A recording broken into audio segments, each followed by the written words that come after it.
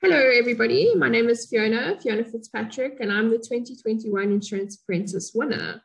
I'm catching up with the top 12 contestants of the Insurance Apprentice 2022. And today I'm very exciting to be speaking to a very familiar face to me, Masechaba. Congratulations on your position in the top 12.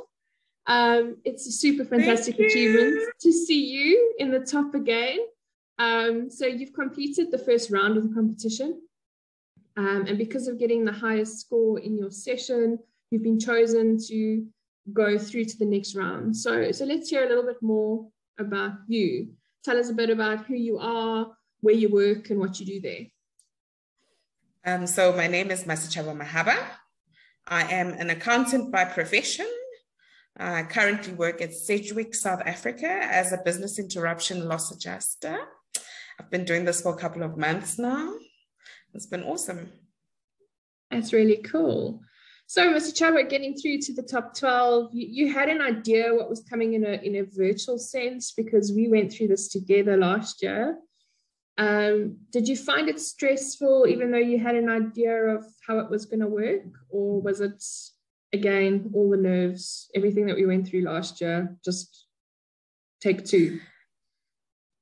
I think it might have been worse because I knew what to expect. And I also knew what I went through, you know, especially with, in my episode last year, I got eliminated during, is it not rapid risk, but the second segment at the 15 questions, I got eliminated there. So I was super, super nervous about that. Yes, because you were one of the wild cards last year, weren't you? I was. And you're not so wild this year. No, I think I've grown. So how do you feel about reaching the top 12, not being a wild card, being in the position that you're in? How does it feel? Good. It really does. I was a bit nervous. You know, you go in and you're like, there's an expectation that you will at least make it into the top 12 because you were here last year and you were in the top 10. And you don't want to disappoint yourself and other people who are obviously going to be rooting for you. So I feel awesome. And I'm really glad that this time I made it on merit. So there's no question of whether I deserve to be here or not. No, it's an awesome merit, and I'm glad to see you again because I think you had such a great personality. Well, I think you've got such a great personality, but it shines through on the screen, and your smile and your laugh and everything was so infectious last year. And I totally was like, I love this girl so much. And you know, it was so cool to be on that journey with you, and it's cool to see you going on it again. So you know, it's very, very exciting. So what are you most nervous about for the upcoming challenges that lie ahead? Sure. I think it's always fear of the unknown. I might know the sponsors, I might have done this last year, but chances are the topics are not going to be the same. The challenges are not going to be the same. Are they again going to be outside of my field of expertise? Like it's very nerve-wracking. The unknown. Fear of the unknown, and I like control, so it's a bit of a yeah, it is. It's you know, it's kind of taking it for me at least. It was taking it as it comes, and then addressing what the problem or the challenge is that faces you at the time. But you kind of just have to go with the flow and trust the process and all of those things, you know. So do you, saying that, I mean, you've been through the virtual format before. We're obviously doing it virtual again this year. Do you like the virtual format, or would you prefer to be in person? How are you feeling about the virtual environment? I think I've gotten used to the virtual environment, but from a personal point of view and in everything that I do prefer the live in person. I get to be around people, feed off people's energies, and it just looks much cooler, I must say. And I get to dress up and people actually see my outfit because now I dress up and all people see are my shoulders. Yeah, maybe we'll ask you to show your shoes at the end of this if you're not wearing your slippers in this quick interview. I'm wearing my slippers. Okay. And pants that look weirdly like pajama pants, but they're not pajama pants. Okay, those are the best though. Those are the best Zoom casual clothing that you can find. My goodness, business on top, casual at the bottom. So, going into the challenges ahead, I mean, you mentioned that you might know who the task sponsors are. Who are you most nervous for the challenges that will be brought forward? Obviously, taking into account the challenges that we faced last year, and then with the challenges that lie ahead for you now, are you nervous about one in particular? It has to be Marsh, guys. 4 years in a row, Marsh has brought it. And I think they won't disappoint this year either. I think I'm most nervous. Look, I'm nervous about everyone because there's something new in the market every year. But I think Marsh must be the one that scares me the most. Yeah, they certainly didn't go easy on us last year, I can tell you. But yeah, I think everybody all the sponsors bring something different, and it challenges a variety of different skill sets. Yes. And sometimes being comfortable and familiar with something makes it harder. So do you have any predictions on the topics that the challenges are going to bring about? Is there anything that's very prevalent that you think is definitely going to come up? I think the July 2021 riots.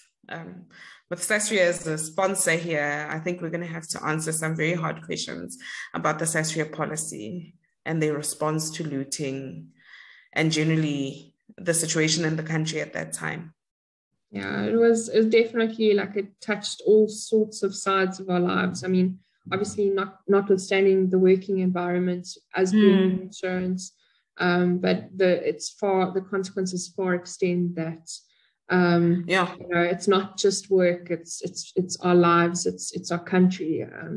So I think it is a big topic, and I'll be interested to see how they bring it up and what sort of challenges they bring with it. Look, I think I would love to see it in a more socio-economic instead of insurance perspective, just on the way that it touched our lives, it touched the economy, the after effects, the ripple effect. What happens after the incident?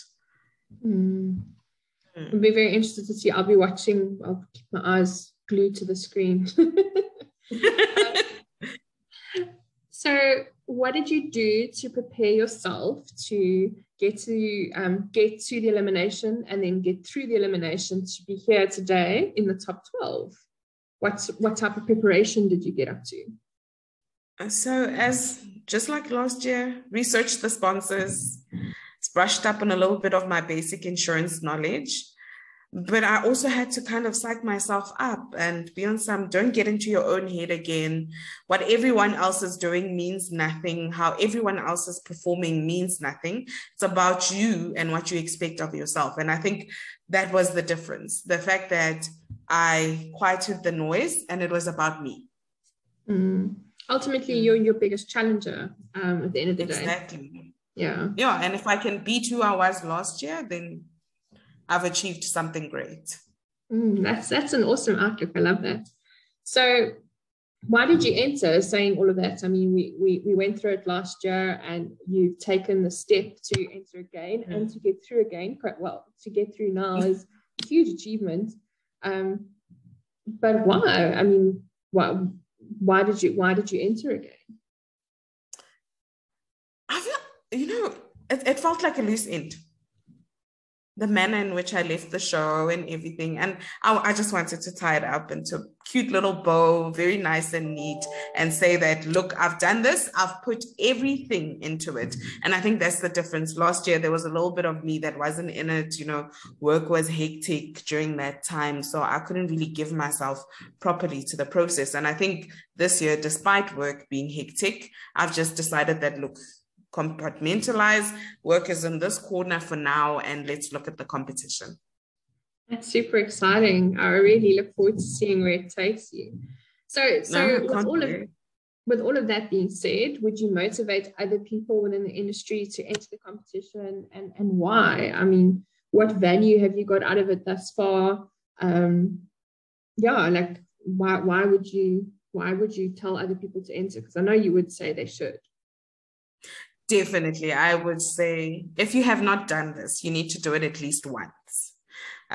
Personal growth, career growth, and just as a cherry on top, you get to meet the most amazing people and have fun with them, even beyond the competition, you know.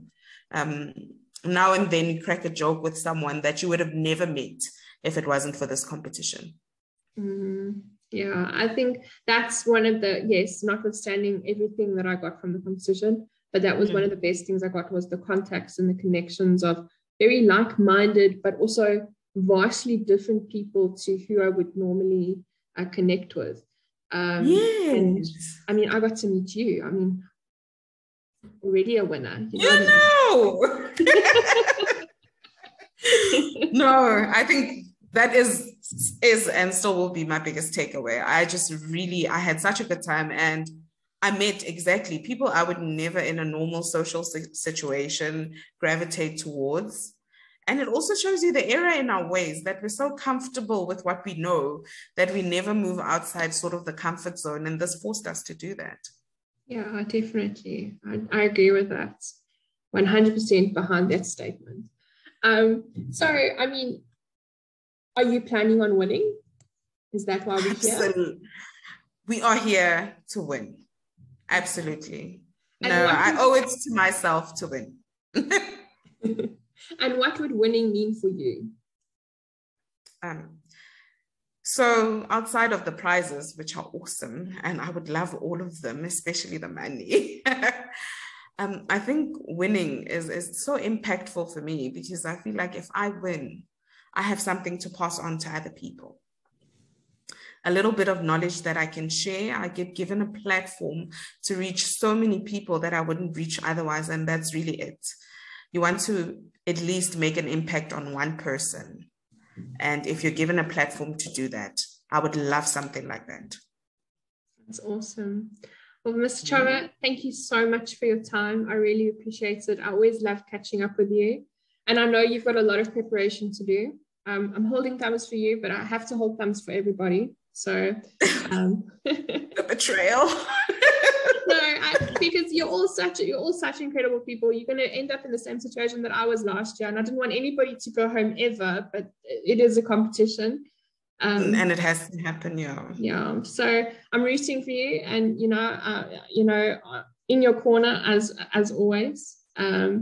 So and well done for entering, because I know it's a big step again to go through it. And congratulations, really, from the bottom of my heart, for getting to the top 12. This time you're not wild. I mean, you might be a wild child, but you're not wild. Wild card.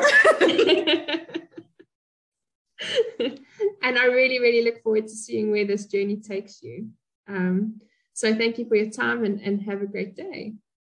Thank you.